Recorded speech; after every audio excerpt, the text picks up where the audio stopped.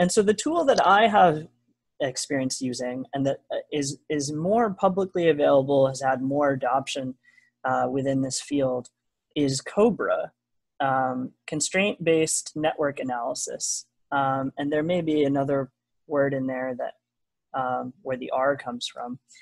And you can see this nice illustration from a review in 2012 that depicts all the many different versions of this platform, as well as different approaches, different tools.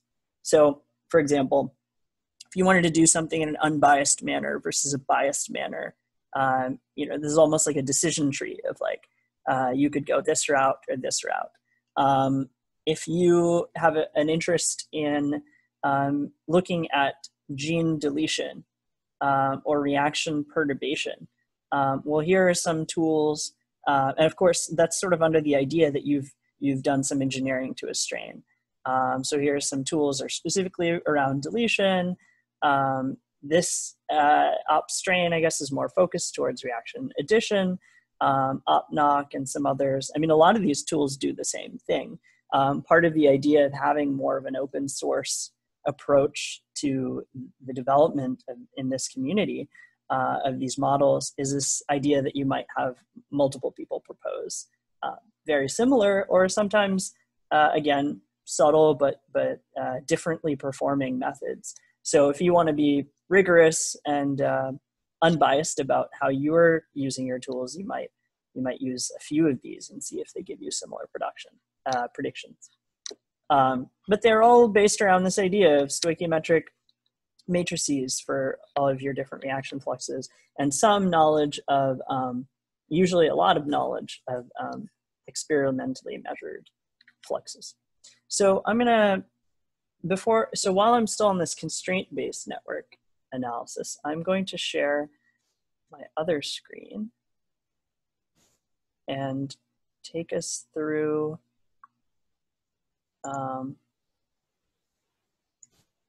what these look like. Okay, I'm not sure. I'm gonna ask a question. Do you guys see a different screen now, or do you see the same thing? Different. Okay, cool. All right, so what should be appearing, although it's a little weird that I can't see this, but it is just a browser page for something called the BiGG or BiGG Models. This is a platform based out of UC San Diego, where Bernard Paulson is a professor, and he has had a lot of alumni work in the space, and his lab has grown into something more like a consortium almost. I mean, I think there's a link to his lab, specifically Systems Biology Research Group, but this site is just a really large repository. Kind of emphasizes its open sourceness. There's some Escher maps, and we can look at one or two of those. And there's funding from these different centers, some of which are international, like this Denmark right here, Novo Nordisk. So what you can do is you can take, say, your favorite organism. Let's just say this isn't my favorite organism, but a very important one, Saccharomyces cerevisiae. And so I can just type that in and I get results. And in this case, there's only 2 models for Saccharomyces cerevisiae, which is interesting in that yeast is such a common engineered platform. As a reference case here, these are both the same strain of Saccharomyces cerevisiae.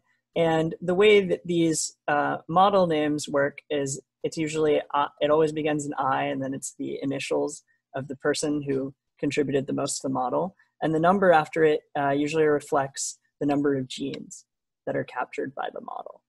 And so we know that the 904 model is more new. I mean, the number of genes really only rises. People don't tend to get rid of them. I think they do every couple of years update these models and remove bad reactions, but they really update and usually have more. More is generally better for these kind of systems. So you can see here, there's information about the number of metabolites, reactions, genes, and you can download a COBRA model. And I'll show you what one of those looks like. There's a link to a publication. And then here's an Escher map. This is just a particular visualization software tool that works really well for thinking about fluxes. And so this is an image that I don't think is nearly representative of all of the, 1,500 reactions that are known to occur in this model in Saccharomyces cerevisiae. But it does have a pretty detailed, depiction of ethanol metabolism, which is really important in yeast and the TCA cycle and all of that. So you're used to seeing some graphics that are likely more manually generated in the slides from this course and ModTech's course, but it's nice that this program can generate one for you. And so if by comparison, so I told you that 2 didn't really seem like much. For comparison, let's see what happens when I search for E. coli. So if I just type in Escherichia coli, I get this list. And so this reflects the fact that there is perhaps more interest in not just E. coli, but in a variety of specific E. coli type strains. E. coli C, W, DH1, SE15, etc.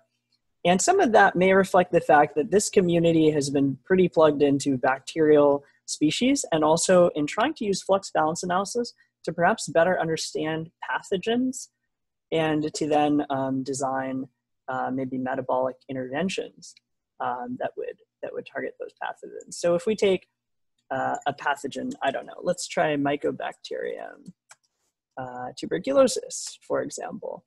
And see, so there's, the search is kind of interesting in that it brought up Helicobacter pylori, another pathogen, and Geobacter metalloreducens, which is not a pathogen as far as I know, but an organism, a bacteria that's used for metal reduction. You can see that there's just as much information here on Mycobacterium as there was for Saccharomyces cerevisiae, although there are fewer genes. But it's important to know that an organism like Saccharomyces cerevisiae actually has more genes than E. coli,